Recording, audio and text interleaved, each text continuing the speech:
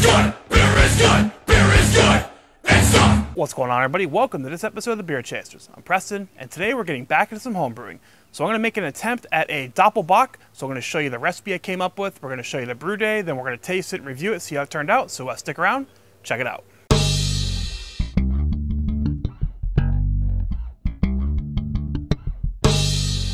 Alright, so as I mentioned in the introduction, we're going to be doing a Dopplebock today. So first things first, let's go over the recipe. So to start, I'm going to give you the percentages in the grain bill. I'm actually doing 8.5 gallons. I know some people do 5, some people do 10, and everybody's equipment's a little different, so I figured it'd be better if I just gave you the percentages. That way you can plug it into your beer recipe tool, and you could probably get a recipe a little closer than if I gave you like the pounds that I used and stuff like that.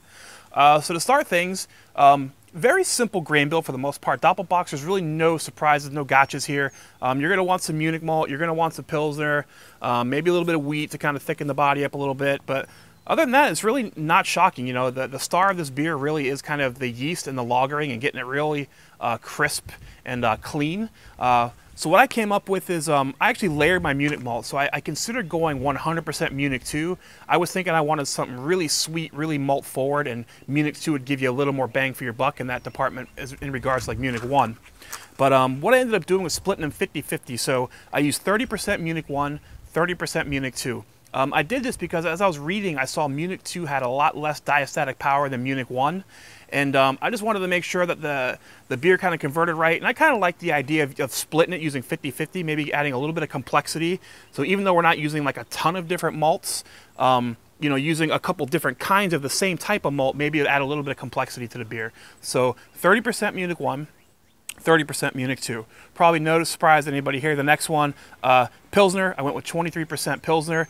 Failed to mention here, I'm using everything Continental. I got everything Weyermann that I physically could.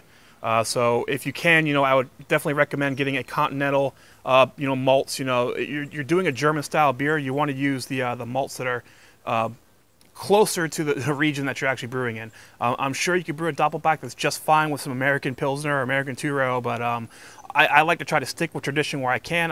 That's one less variable I have to worry about. So I know when my German beer comes out tasting like a German beer, I'm hoping, you know, that the German malts helped a little bit. So yeah, 30% Munich 1, 30% Munich 2, 23% Pilsner. I mean, again, it's your base grain, you know, almost 25% of it. Next up, I used 10% Caramunich. So, you know, instead of using like a Crystal 40 or a Crystal 80, I went with, you know, a Caramunich. So you're kind of Crystal Munich. So again, we're upping the sweetness of the beer. You know, Doppelbocks are very sweet and malt forward, so I thought Caramunich would do nice. The Caramunich I picked up was 56 SRM, so a lot more SRM than the other grains. You know, the Munich 1 and Munich 2 are like 10 and 20 SRM. Pilsner somewhere down in the 2 or 3 or whatever. So this Caramunich is our really first big hit of some nice dark colors. Because, you know, Doppelbocks have that nice approaching brown, red kind of nice darkness to it. Then I did 6% Flaked Wheat. This was going to be 415 SRM. I mainly did this just to increase the body and the head a little bit. You know, these beers are medium body. It came out to like 3 pounds in my use, and 6%, you know, it's not going to include like a lot of haze. It's already a dark beer, you're not going to see it, so I figured, you know, it's wheat. Wheat's kind of German beer, Doppelbock's German. I'm using it such a small amount, you know, it's not really going to hurt much in there. You're not going to taste a bunch of wheat and say, hey, I taste a lot of wheat in here at 6%. So I added that to increase the body a little bit. And then I used 1% chocolate wheat. So just a little bit of chocolate wheat. It's the more chocolatey of the roasted malts. This is going to lend a lot of color. It was like 415 SRM or something like that, like really, really dark. So pretty much, you know, mostly for color, maybe just a little bit of background chocolate, and that's it for the grain bill. So I mean, you know, pretty straightforward. Munich malt, Pilsner, a Caramunich, some flake wheat for body, and some chocolate malt for a little bit of color, just a little bit of extra sweetness in there. And that's pretty much it. For the hops, no surprise here if you watch anything I do or any of the German beers I brew, stick very classic German noble hop, went with Hallertau. I targeted 17.5 IBUs at the 60-minute introduction. So again, based on your system, you'll have to figure out, and you know, the alpha acids of the Hallertau you get. These days it seems like they're around 2.75%. The ones I've been getting at least are really low. But you know, you probably could bitter this with Magnum or something like that. But you know, I like to try to use, you know, the German noble, like lower alpha acids, even the bitter, if I can get away with it. And then at 20 minutes, I added some more Hallertau to get 3.5 more IBUs for a total of 21 IBUs. So that 3.5 at 20 minutes is going to give you a little bit of flavor, a little bit of aroma with that as well. You know, Dopplebocks aren't known to be very hop forward, so I just wanted just a touch in there. Just if you smelled it, you kind of get it, and it increased the flavor just a little bit. For the yeast, I went with WLP 833. This is, you know, one of the important parts of a Doppelbock. Looking at the yeast chart strains, this one was listed as like best for Doppelbocks. That's why I chose this one. Do be noted, if you do attempt to do a Doppelbock as it's a lager, and this is a big beer. I mean, this is going to be coming in, you'll see here, around 10%. In a 5-gallon batch, you're going to need like 800 billion cells. I mean, you're going to have to create a yeast starter with like 5 liters, 2 or 3 packets of yeast, depending on the health. So, I mean, this is a big beer. You need a big starter, and it needs to be healthy to not only chew through this, the gravity, but also to last through the lagering that you're going to be doing this beer. For the mash schedule, I went ahead and actually did a decoction on this one. So I mashed in at a protein rest of 125. I decocted up to 155, and then I decocted up to 170 for a mash out. Some other nerd stuff here. We got the original gravity targeting 1.108. The final gravity targeting 1.031. If all goes well, 10.3%. So again, I think fairly straightforward. No real surprises here. If you ever looked at a Doppelbock, I mean, pretty classic. I'm not adding, you know, anything too crazy to it. So I guess other than that, it's time to brew some beer.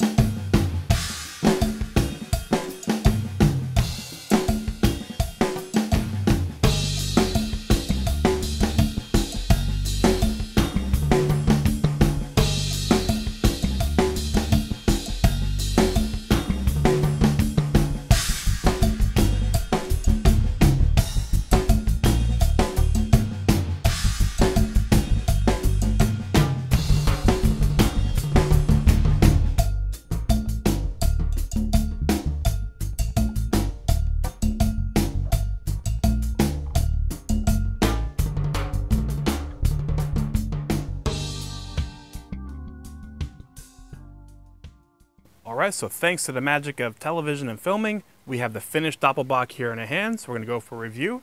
So let's go through all the ratings here. Look at the appearance.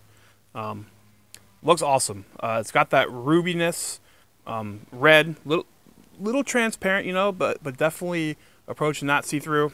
Had a nice brownish head to it. Had a good bit on the pour there, but it's died down, but it's still appropriate, I think. Half finger head. For the appearance, you mean, I think it's too much better, so I'll go 4.75. I mean, maybe there's a little bit of room for improvement there, but looks great to me. The smell? Man, get a nice bit of malty, deep maltiness. There's almost like some plum characteristics going on from the yeast. Man, it literally makes me water smelling this. Super happy, super stoked with the smell of this one. So on the smell, I'll go another 4.75. I mean, I think it smells great. Again, malty. It's literally making me water, so I'm ready to taste it. So the best part to taste. Cheers.